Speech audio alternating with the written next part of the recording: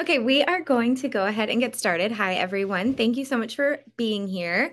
I am so excited for all of you to hear about Taskmasters from the creator herself. This is a program that we're super excited about, and we have already been implementing and been seeing some real progress and growth in the kids who are participating in it. So it's very exciting. I personally, that I think I should sign up for Taskmasters. So very excited for you guys to hear more. Before we jump into that, we do have some community partners to thank. So, the reason that these have been free for us to be able to do, and also why we're able to offer discounts to folks who sign up for various services that we provide post webinar, more on that in a second, is because of these amazing community partners who stepped up to help us make these happen. So, to start with Goldfish Swim School, we are big fans of Goldfish Swim School. They are an indoor swim lesson facility in Chapel Hill and Cary. We have been working with them on various projects here and there for the past few years, really. They're run by a great family. They employ a lot of high schoolers who have like their first job at Goldfish, and it's really gratifying to watch kids grow and learn, and just like we get to do here. So they were a really natural community partner for us, and we're really thankful for their support. Um, Next up is Holman Family Dental, another great community partner. We send referrals back and forth to treat families and kids and offer them the various support that they need. They are located in Chapel Hill, and Shayna Holman is a dentist there and also the owner, raising a family. I think she has like 4 or 5 beautiful kids. Just a super smart, super supportive, super community oriented person. So grateful for her support. Robbie Norris Farm Bureau is also based in Chapel Hill. Robbie has been a Farm Bureau agent in North Carolina for a very long time, helping families have the support and guidance they need when it comes to various insurance products. Deeply invested in the community and the families that make this community so special.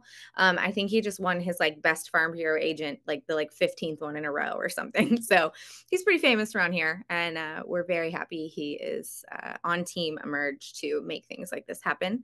And then finally, Chapel Hill Media Group, which is made up by 97.9 The Hill on your FM frequency and chapelboro.com.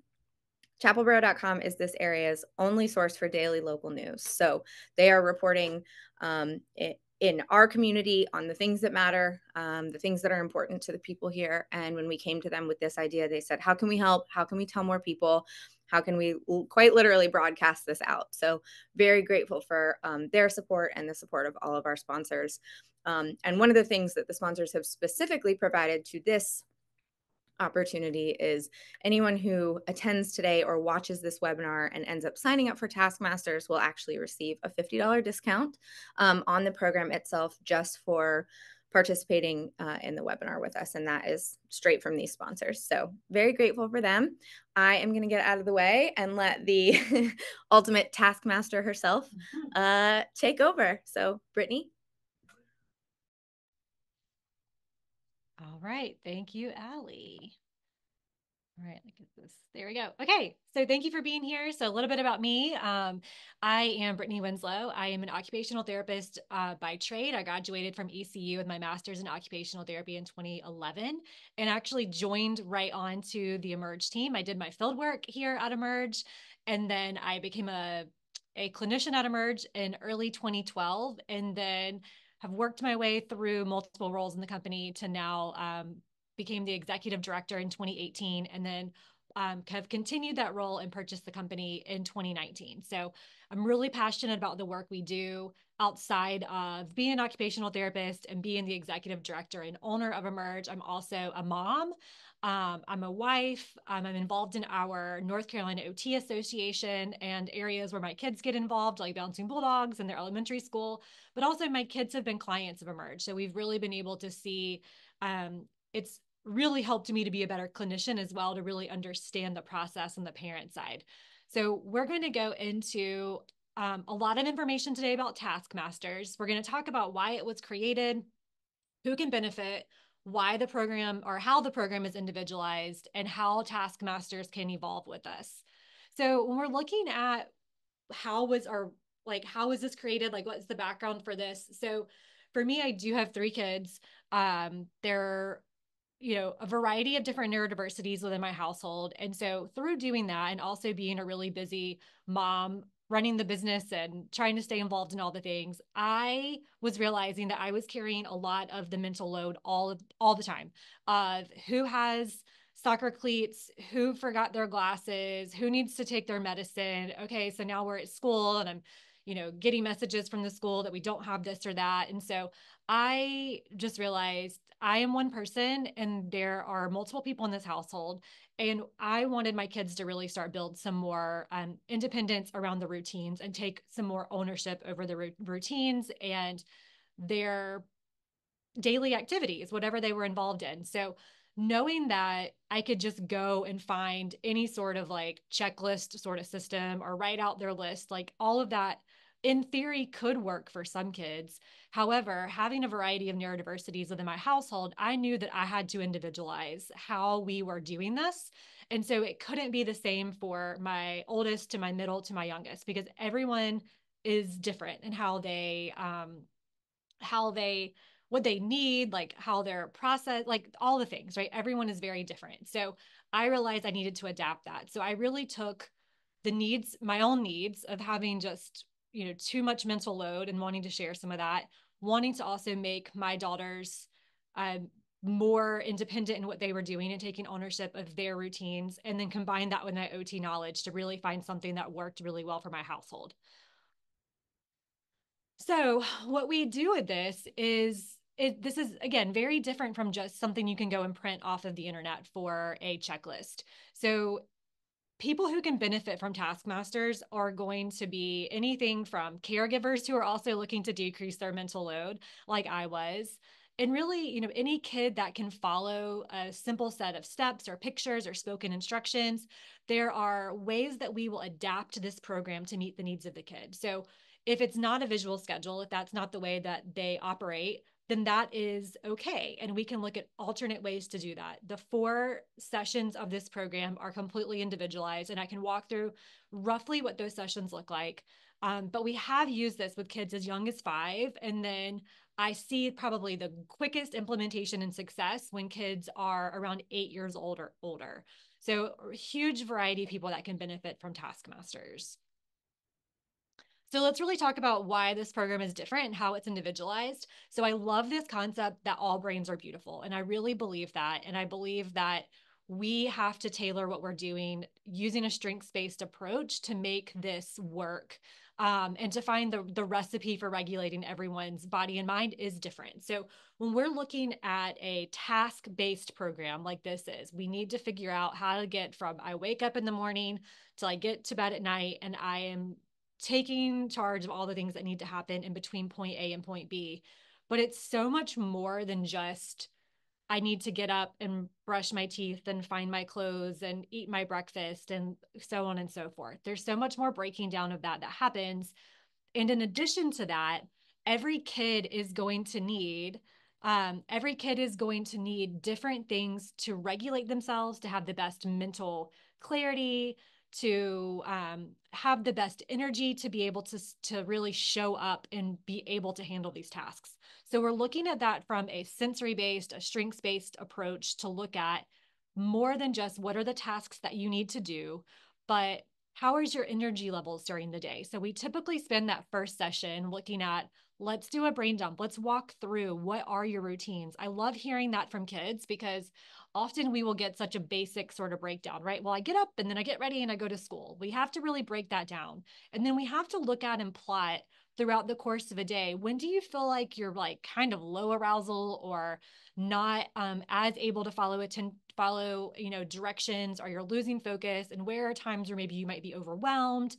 And so we start to learn how can we weave in not just the tasks that need to be done, but are there things that we need to integrate into a routine that is going to help to put them in the right regulation state, the right mental state to be able to handle the tasks that they have on their plate. So very individualized in that process. And sometimes that takes 1 or 2 sessions at the beginning to really get a good breakdown of that. Some kids are, if they've had, any sort of background in OT before talking about kind of their regulation needs, they're usually able to kind of go through that a little bit quicker. So we are individualizing everything based on that particular person.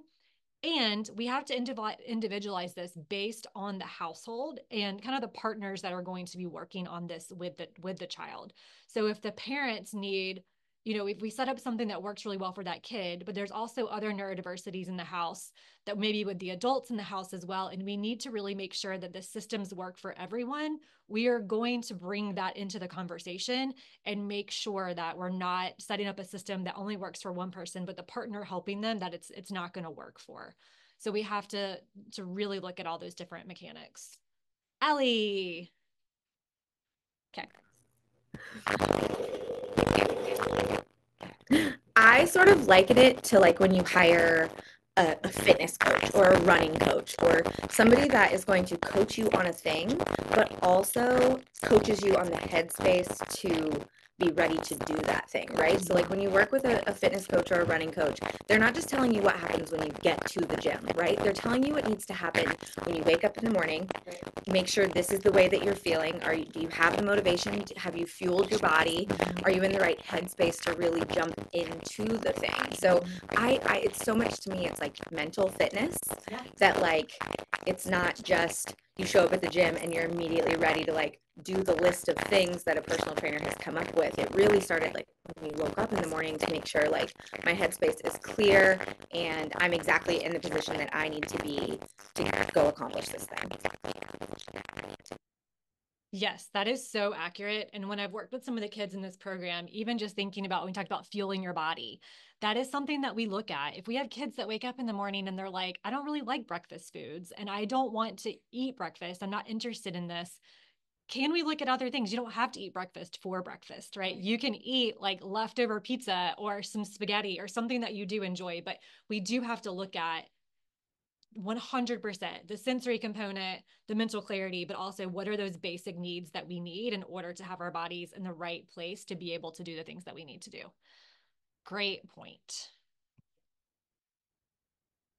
All right, so how does this evolve? So we do have 4 sessions with Taskmasters, and we built it that way because we are seeing that once the child gets to the 4th session, they really have what they need. And they've shown in kind of this back and forth process that we have that the system that we have put together collaboratively is working. And so we also need to really build this foundation for understanding that as we grow and evolve, our systems also need to grow and evolve. And so we're not only saying, hey, we're going to develop this system or this program for right now in your life, and then you're going to need to continue to do this, all the time. Like, you need someone to work you through this. We want to really empower the child, the caregiver, to be able to know these are the components that go into it. These are the questions that we need to ask to set up a successful, Taskmasters program at home. And this is how we can evolve with this. As we get into different transitions throughout the year, different seasons. In my household, for instance, I have a couple kids that are transitioning out of soccer season. And during that time, our routines are going to look a little bit different because that's been a big part of our schedule recently. And we've had to do things to make sure we had the energy to be able to do that after a busy day of activities. So we're going to have to sit down and we're going to have to look at how to tweak this. We also need to be comfortable with the fact that we might start a program and we might realize in a couple weeks, this isn't actually playing out in the way that I thought it was going to. And maybe instead of doing this, I need to do that instead. So there's this flexibility process of we're going to start something, but this is not set in stone. This is not forever, not even for like 2 weeks sometimes. We might need to tweak it. And the way that I work with families in this program is they have communication with me in between sessions. So if we start something, they get it going, and then they realize, hey, we've built this program, we have these principles at home that we're utilizing, but we just realized we need to like shift a lot of stuff around, and can you send us an updated copy? Or hey, can you help us work through X, Y, or Z? We can have that open communication to make sure that it's actually being translated to home and it's actually working. So you're going to learn the process, you're going to figure out how to tweak the process, and you're going to be able to, these kids, particularly as they're a little bit older, are going to learn, okay, I'm going into a new routine, a new season. I need to tweak this based on the needs now, and giving themselves that permission to make those changes.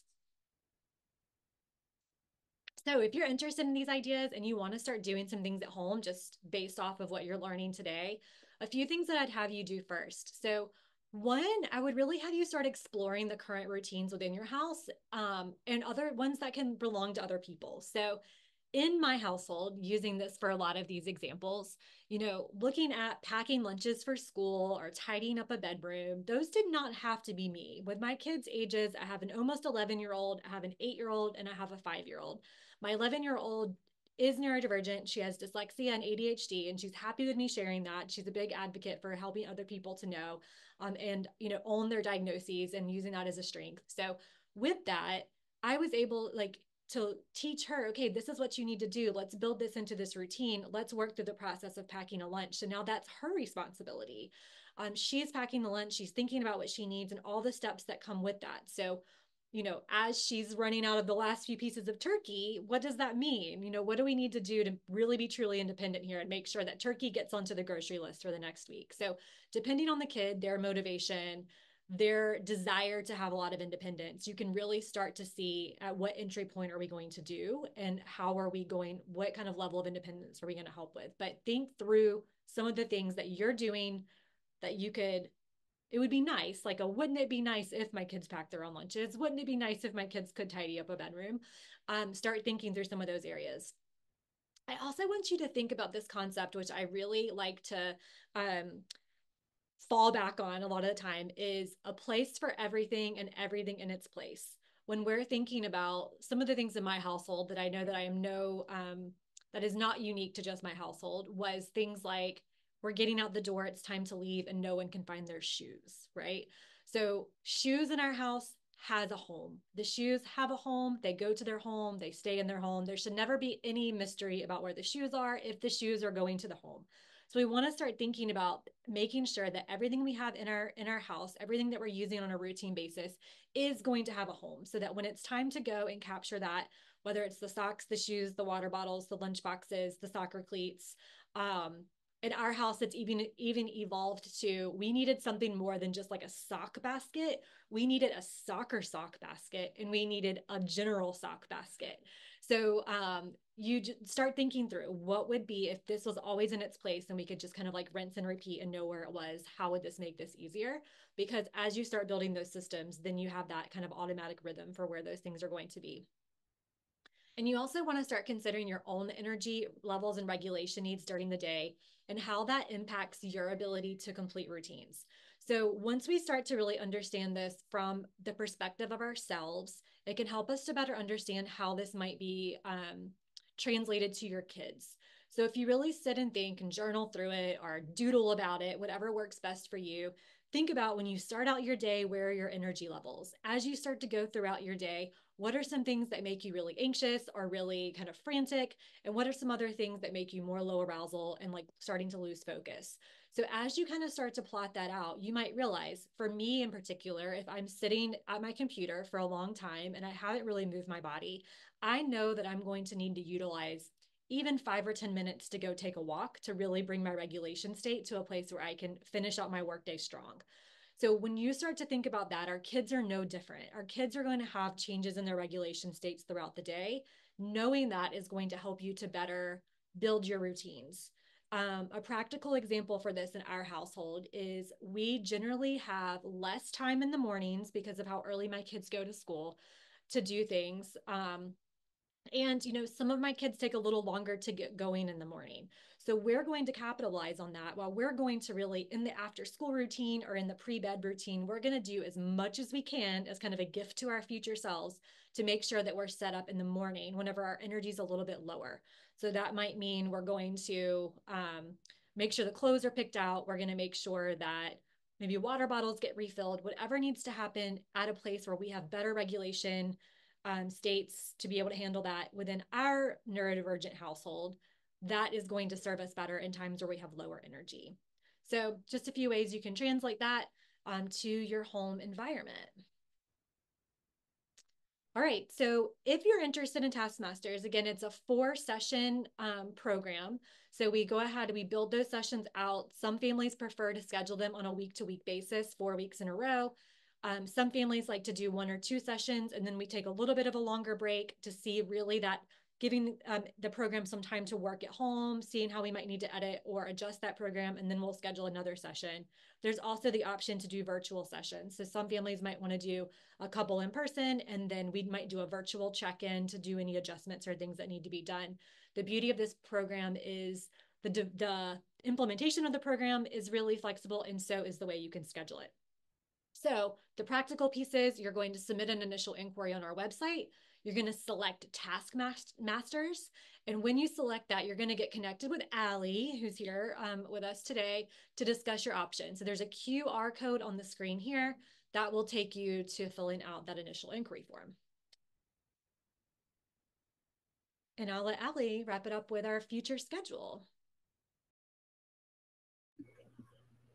Awesome. So this has our past and future schedule. I wanted to be sure that everyone saw the conversations that we've already had and what you have access to learning about. So obviously today is Halloween. Brittni is wearing her Kelly Kapowski costume in case you hadn't caught that. So October 31st, that's where we are. So we have done as many as we have left.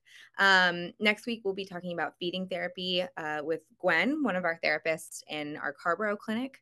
And then the last 2 weeks will both be with Laura. The first one is to talk about Emerge clubs, which are right around the corner, which is extremely exciting.